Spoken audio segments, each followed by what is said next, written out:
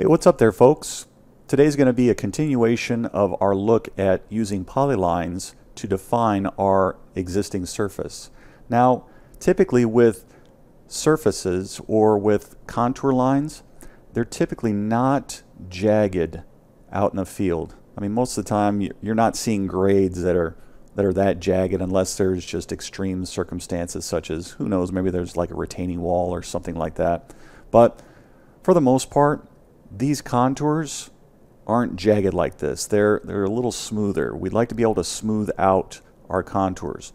So what we're going to do is we're going to go into our Surface Exercise -2 drawing, which is located in your Tutorials folder.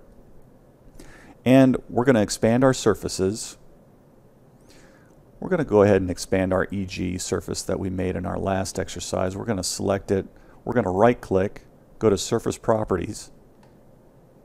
And then what I'm going to do is I'm going to turn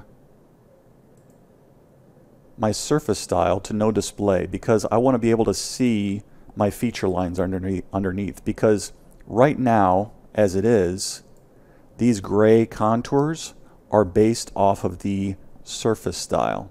Okay? So if I click OK, they're going to disappear.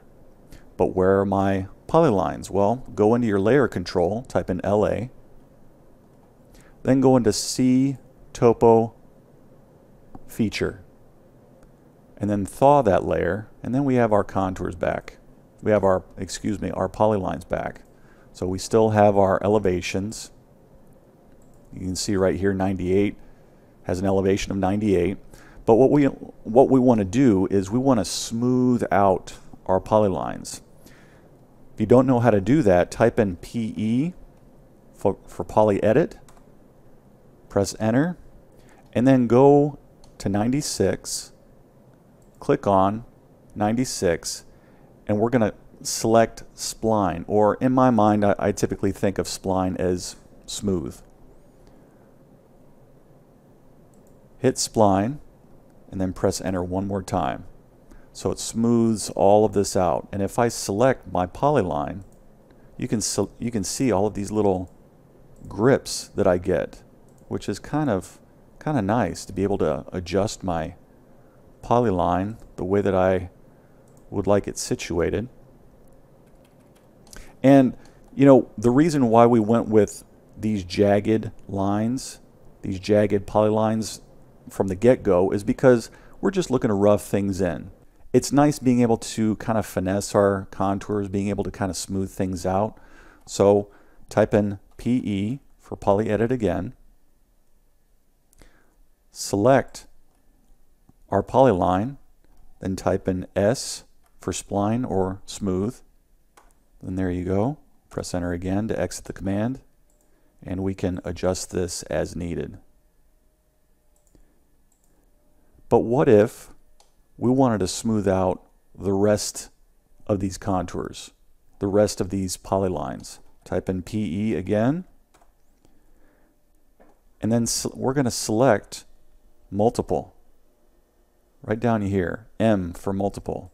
We'll select that, then we'll select the remainder of our polylines.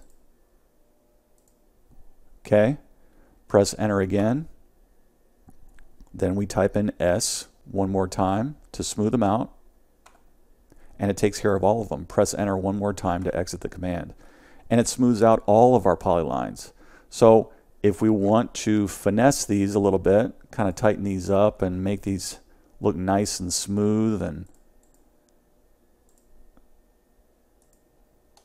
and fit our plans properly, you know, maybe these are design contours, maybe these are proposed contours, maybe you have a plot plan that needs to show proposed contours, and maybe you sketched them in on a piece of paper and maybe scan the piece of paper of your site, and then you just trace those red lines if need be.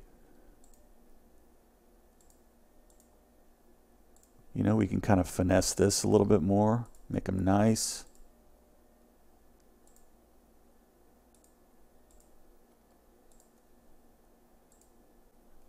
Okay, now since we've made these changes to our polylines, our surface definition has changed. If you can see right here, we've got our existing grade.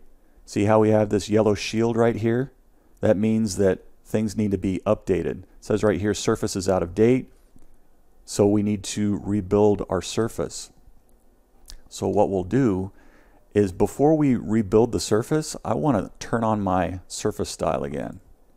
Go into surface properties, go into surface style, and then go back into selecting background contours.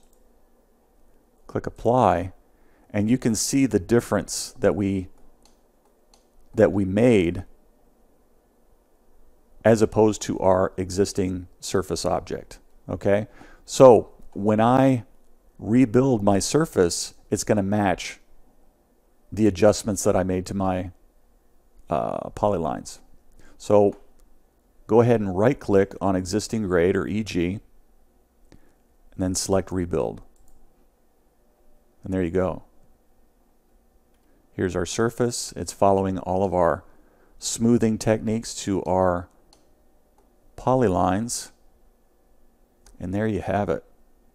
Well, sometimes if you're in a situation to where you don't want to constantly have to rebuild your surface all the time, what you can also do is you can right click and select rebuild automatic.